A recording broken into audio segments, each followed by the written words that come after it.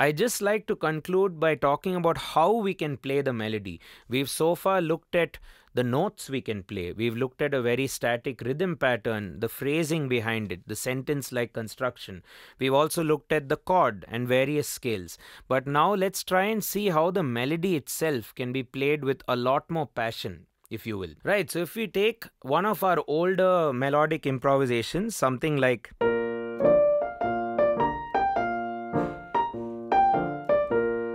The first thing I'm doing is I'm really feeling the 2 and the 4.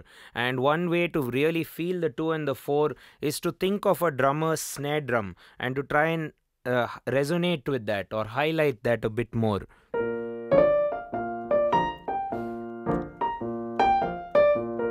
Right? And or even if you don't think of the snare drum, just look at varying your volume, you know.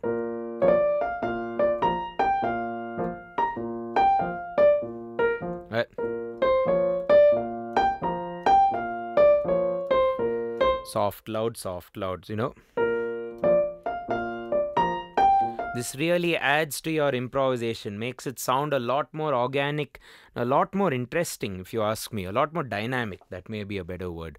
And the other thing you could consider to do is always to feel the pulse in 2s and 4s, or at the 2 and the 4. 1, 2, 3, 4, 1, 2, 3, 4, 1. They try to always feel the 2 and the 4.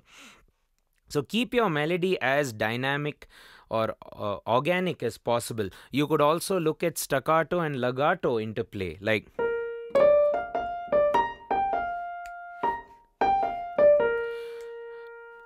right? Right? Yes, there are not that many gaps in this melody, but wherever you find a note, you could decide whether you want to play the note short or long. Verses or, you know, so some notes could be short, some notes could be long, and so on and so forth. And lastly, what I wanted to mention is I've given a rhythm pattern, tan ta taram param param pam parabaram, but you don't have to play the whole phrase. You can sort of divide it or just play a little bit, like maybe you want to play something like this and stop there. Improvise, do something cool at the end, maybe a bend or whatever you want, and stop. Or maybe you want to go a little longer,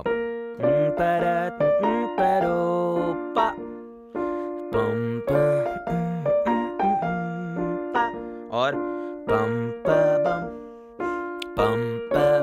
What did I do? I just played the first 3 notes of the rhythm. Pam pa ba ba ba ba ba ba. I didn't play all of that. I just played pam pa bum, and then slowly you could build. Start with just one note.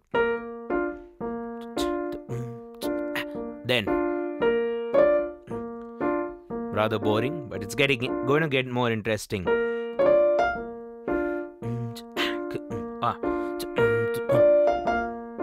4 notes. Then, right? These are all like smaller melodies or subsets of the main melody. And stop. Wait for the cycle to end. And then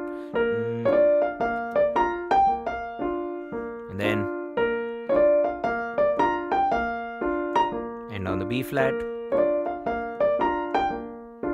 Bit weird, but so you get the idea, right? So you have this huge melody which is pa pa pa pa pa pa pa pa pa pa da ba dum, and you don't have to play all of the notes. You can just minus or omit a few. Maybe omit it from the bottom and work your way towards something which you actually like.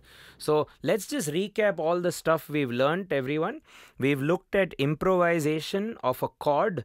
We've just taken B flat major for the lesson. And what have we done so far? We've fixed on the chord, B flat DF.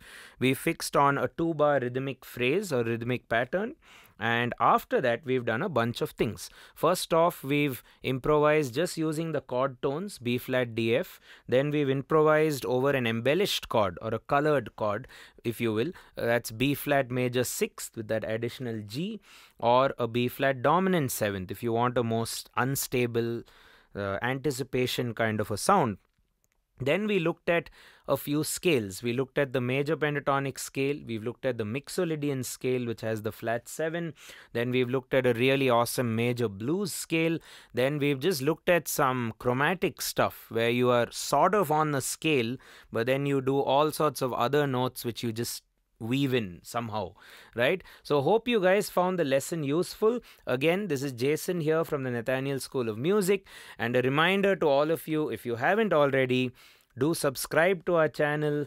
Turn on the bell icon for notifications for a lot more lessons coming your way. And this lesson is supported with a lot of backing tracks on Patreon. We have a neat link which you can head over and download a variety of stuff. Me playing the piano, me improvising on the trumpet, on various scales, and also all my handwritten notes. Have fun with this exercise, and I will catch you in the next one. Cheers.